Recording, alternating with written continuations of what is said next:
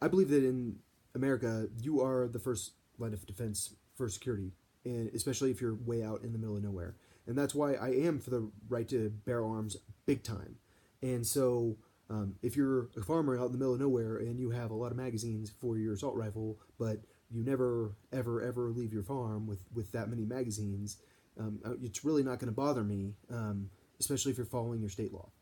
And that's the thing. Like, it's really up to you to follow a state law, follow your state law. But you have to be reasonable about it.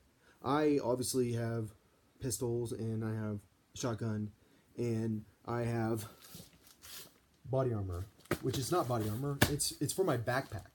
Like, I didn't have a gun when I was in college, which probably is a good thing because suddenly you have a gun and everyone wants to shoot you. Oh gosh. But I believe that's reasonable. I've got 3 pistols right with me right now, and then I have another pistol that's an old pistol that's an antique that would still work if I needed it, but I'd have to have special bullets for it, and I don't have special bullets for it.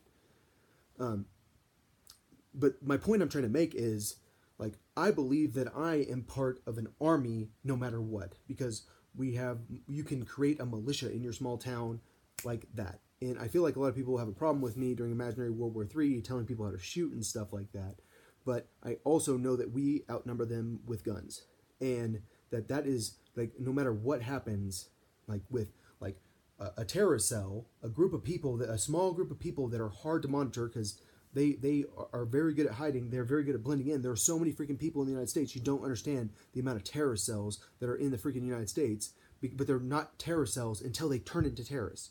They're just regular people that are friends, but they do understand that there's like this, that they are spies together. And so, say that a terrorist cell starts going and killing people and taking guns and stuff like that. That's a problem, and that's why a well-organized militia exists. And that's why, if you're in a small town, you can't wait for the military to get there, even though they can get there pretty fast. Like, I believe that you and your people have an obligation to defend your country.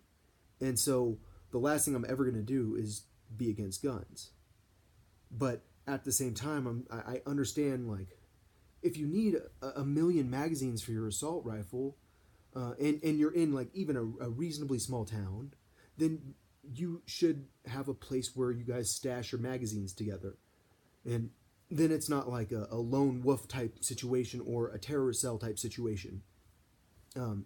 But obviously sometimes it can get pretty difficult to explain, like, why you have so many magazines. And I understand that people are concerned about not being safe in the event of people attacking them. But you have to understand, like, if you don't feel safe in the event that people attack you, you don't understand.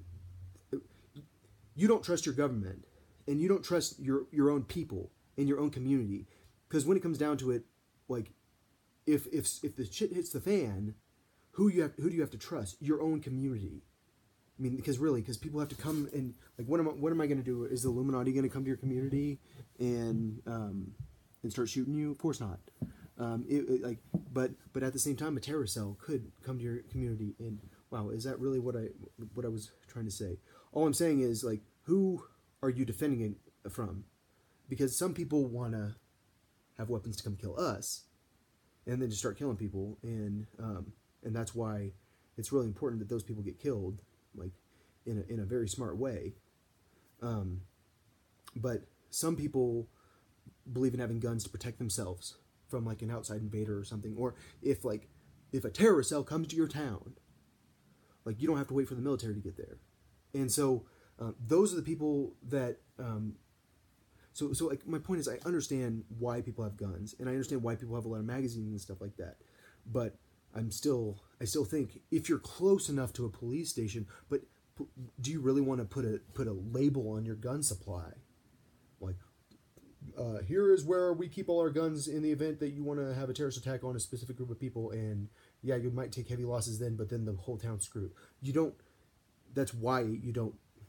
It's really, you have to be careful about where you stash your munitions, but and that's and that's one of the reasons why I think it's important to talk to people like this and say, hey, like, what does your town do? And maybe it's better that the guns are all distributed. Like, I've got all these guns here, I've got all these shotguns, I have all these pistols, but like that's for home defense. Um, but yeah, all I'm saying is we should trust the American people, and we need to trust the American people.